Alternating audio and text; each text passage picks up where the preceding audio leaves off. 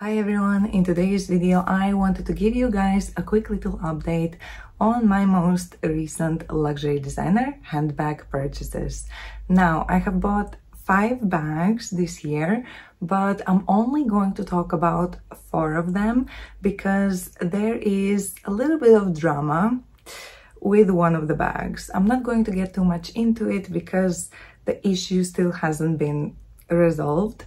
And when it will be resolved, I promise you guys I will make a whole other separate video about it, what happened, and I'll tell you absolutely everything. But for now, we're going to focus on the 4 bags that have not had any issues just yet. So let's start this video.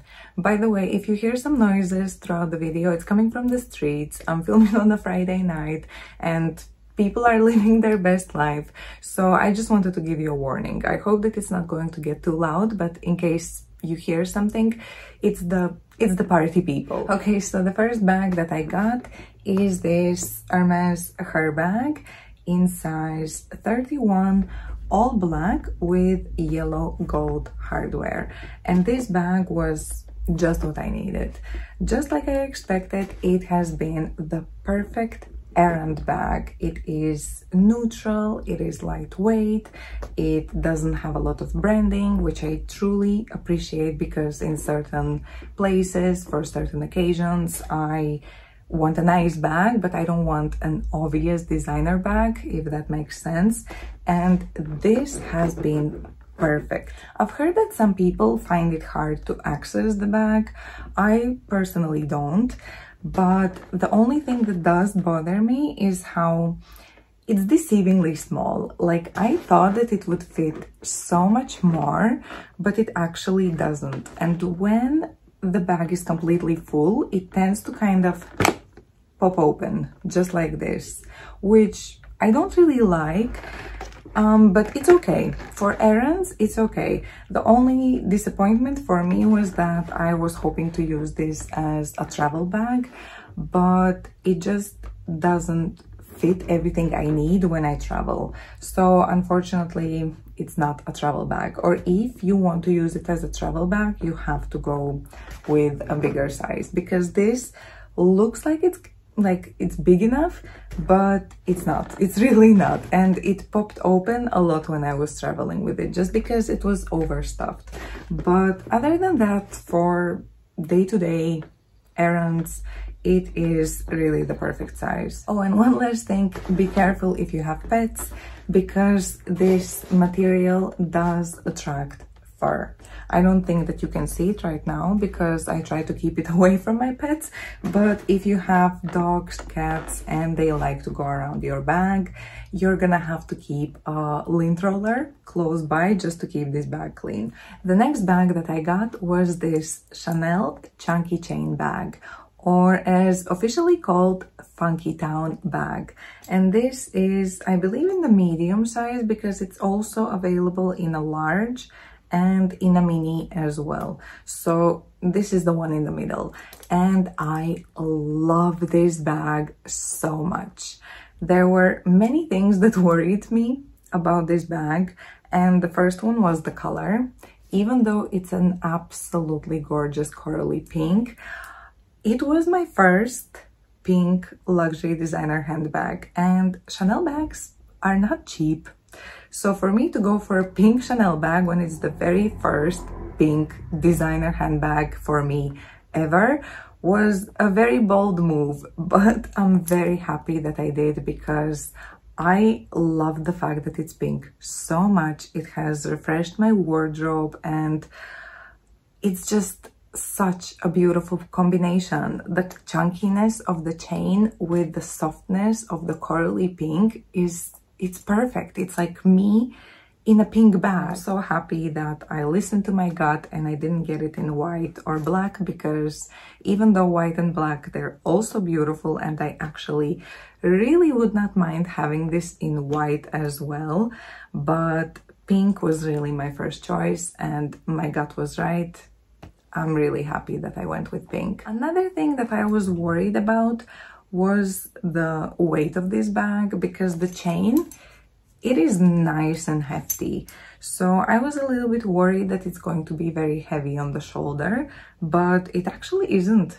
It's very lightweight and it's been super comfortable. It's also very comfortable to use because it sits perfectly just around the waist so that it's easy to access, just like this. And here is how you close it, and then you just keep carrying it as a shoulder bag. So very comfortable, very easy to use, and it's just such a great bag.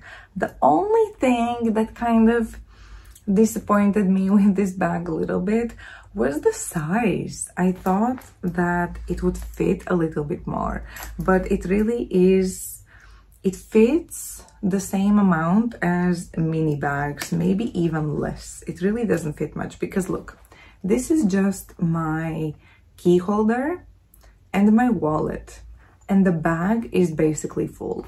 So it doesn't really fit as much as I thought it would, but it doesn't bother me because I can still put my phone here. You see, there is another layer for phone, and then I can put a lipstick. However, if I really need that extra space, I can replace my wallet and just put the content of my wallet into this zip compartment.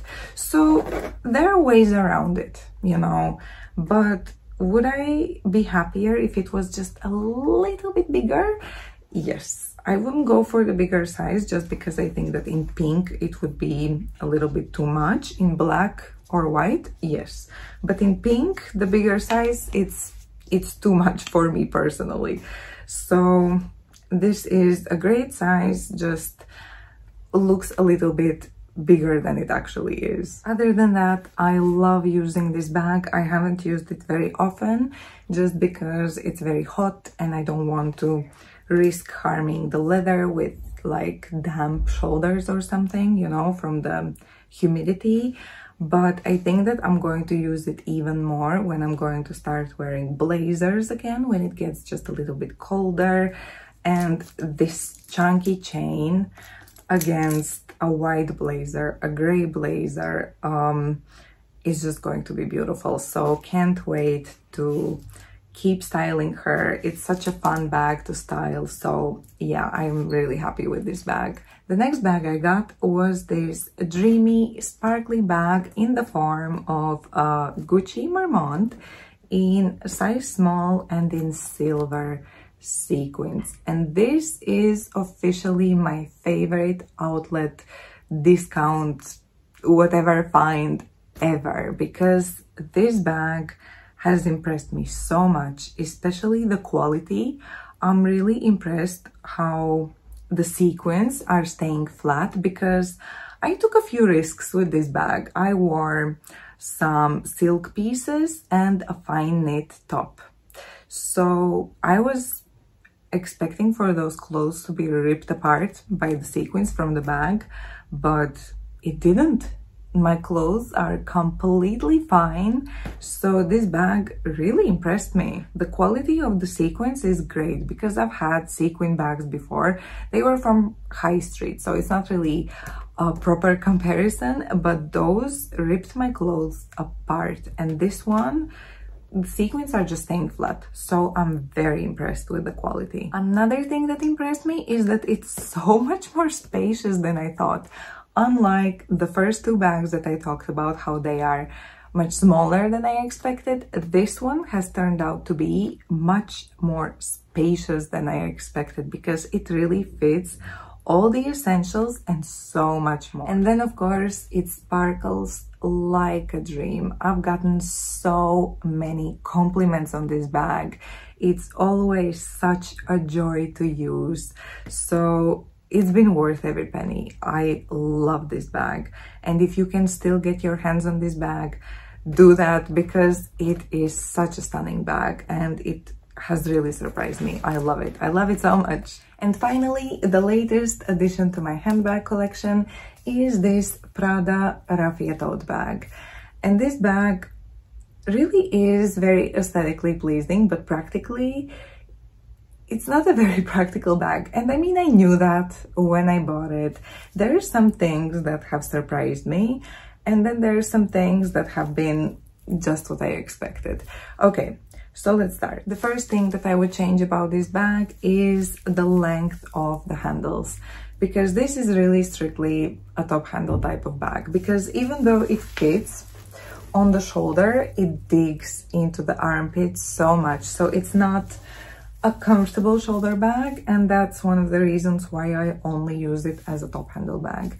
It may work as a shoulder bag if you're very petite, but other than that, if you're tall like me, yeah, this is not going to be a shoulder bag. Another thing that bothers me a lot is the fact that there's no closure.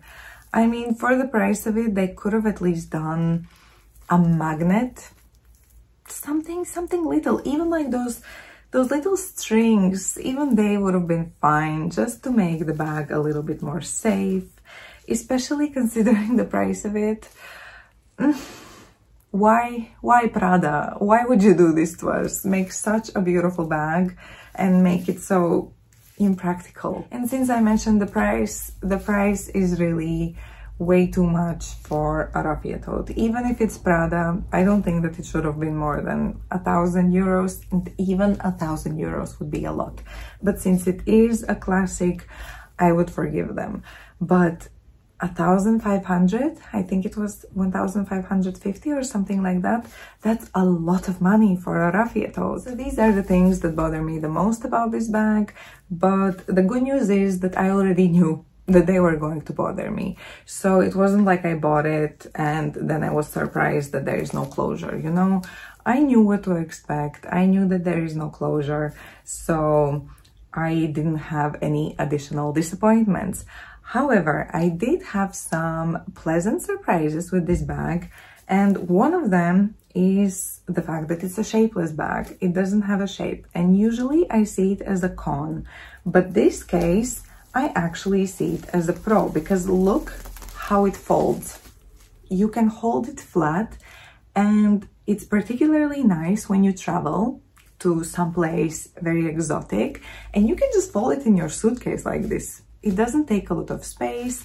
It's very lightweight, so that's really cool. Another thing that is kind of a benefit because it doesn't have a shape is that you can kind of close it when you're at the car, because when you have your belongings inside and you put it on the car seat, you can just kind of fold the top part a little bit like that, so the goods are still secure.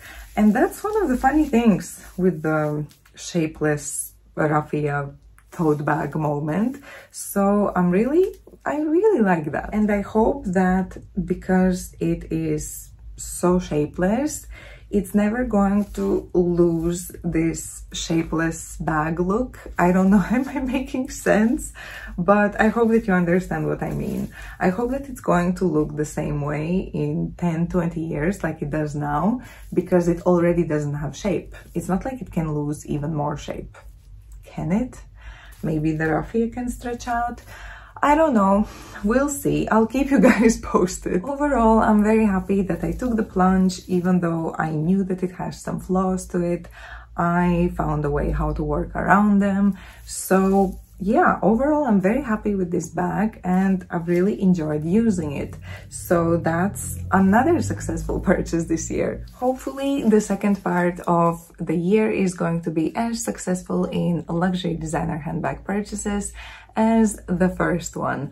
But I think that's it. If you have any questions about any of these bags, feel free to ask in the comment section below. But other than that, thank you so much for watching this video. I hope that you enjoyed it and I hope that you found it useful. If you did, don't forget to subscribe to my channel because I do love talking about fashion. So let's stay in touch and I'll see you in my next video. Bye guys, stay safe.